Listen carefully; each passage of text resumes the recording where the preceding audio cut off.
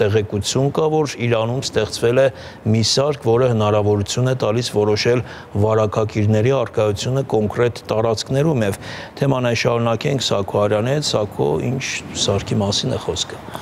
Արդյոք ճիշտ ասած անցնող ժամերուն արաբական աշխարհի մեջ, նաև Իրանի մեջ գլխավոր թեման այս էր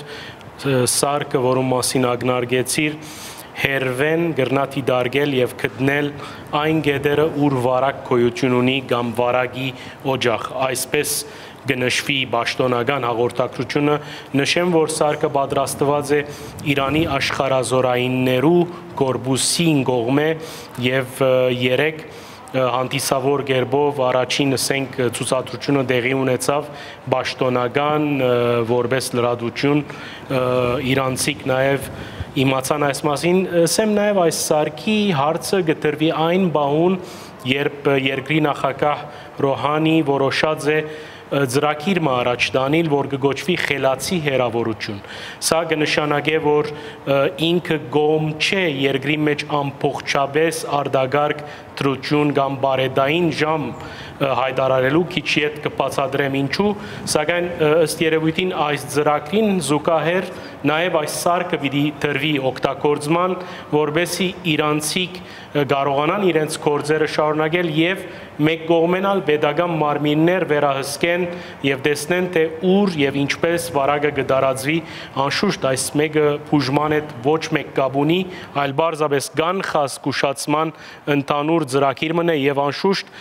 կապ ունի նաև Չինաստանի օրինակին հետ, ըստ երևույթին իրանցիք կգործակցին Չինաստանի հետ անշուշտ պաշտոնական ոչ մեկ հաղորդում կամ լուր գայտարումով։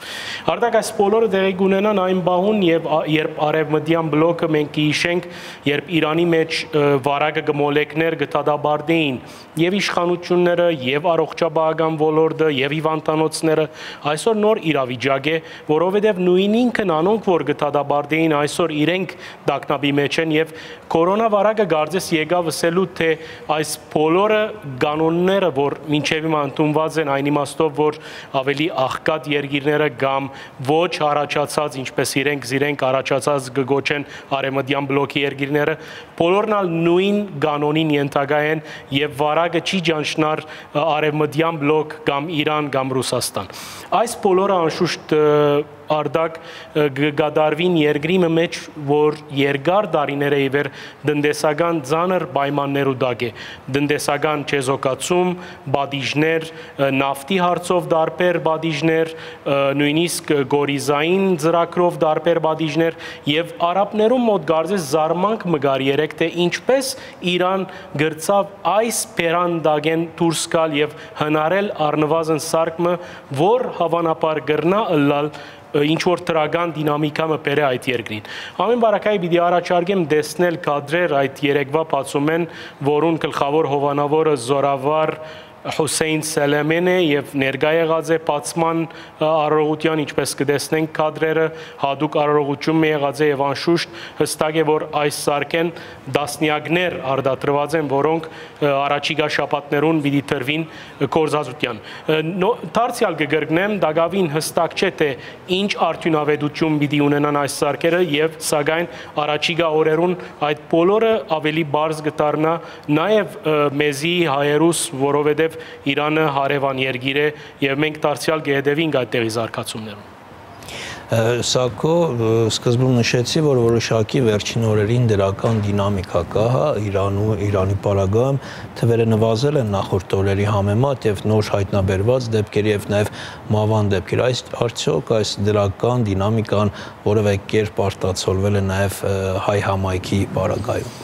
Գիտեք, առաջին օրերեն, որ վարակը տարածվեցավ հատկապես Թեհրանի մեջ, որովհետև մեր համայնքը կենտրոնացած է այդ մայրաքաղաքի մեջ, մեր հայրենագիցները ի տարբերություն իրենց համակահաղացիներուն, ասենք, անսացին պետության որոշումներուն եւ լսեցին պետության խորհուրդները եւ մնացին իրենց դուները։ Օրինակ այսօր իմ խոսակիցս, որուն հետ քիչ իդ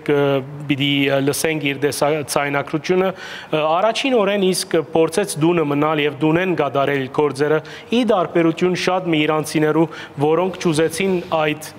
խորհրդորները լսել, հավատալով, որ այս անլուրջ բան մնե եւ գանցնի գերտա, բայց այդպես չէր։ Իսկ ինչ կվերապերի հայկական համայնքին, ասեմ, որ այնտեղ կան գրեթե 15 զոհեր, վարակագիրներու թիվը գրեթե 30 է, սակայն այս թիվերը ընդհանուր իրանյան թիվերու մեջ մեծ թիվեր չեն եւ այդ մեկը անշուշտ ի ուրախություն մեզի եւ ի զգուշություն Իրանի հայկական համայնքին, նշեմ նաեւ, որ այնտեղ խոճապ չկա, ինչ որ տարբեր առիթներով լսեցինք այդ մասին, համայնքը միահամուր է, ստեղծած են հadoop մարմինը եւ այստեղ գուզեմ շեշտել, որ արդյոք ինչպես տարբեր երկիրներու մեջ, Թուրքիո մեջ, Լիբանանի մեջ, նաեւ Տեհրանի մեջ ստեղծված են մարմիններ, որոնց մեջ կարևոր թեր ունին դեղի հայ բժիշկները։ Շատ լավ աշխատանք կդանին եւ այդ մեկը երևելի է եւ անշուշտ գնահատելի է։ Ամեն բարակայի դակ լսելով Տերենիկ Մելիքյանը քիչ հետ պիտի իմանանք, թե ինչ նորություններ կան Իրանի, հատկապես Տեհրանի մեջ։ Գալով մեր համայնքին կարող եմ որպես նորույթ ասել հետևյալները։ Ուրեմն ազգային իշխանության շտաբի կողմից կյանքի է կոչվել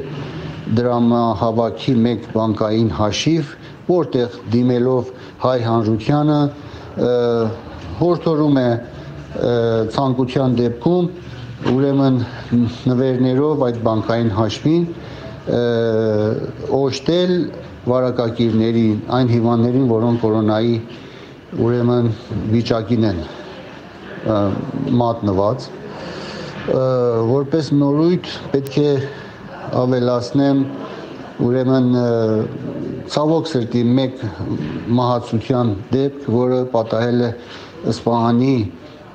թեմի շրջանում, Նոր Ջուղայում, երկու վարակագիրներ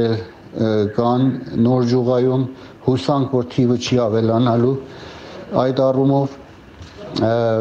Մյուս աշխատանքները ուրեմն կապված ապրիլյան պահանջատիրության հետ համապատասխան հանձնախումբը նոր միջոցառումների ելքեր է գտել եւ հանդեսներին,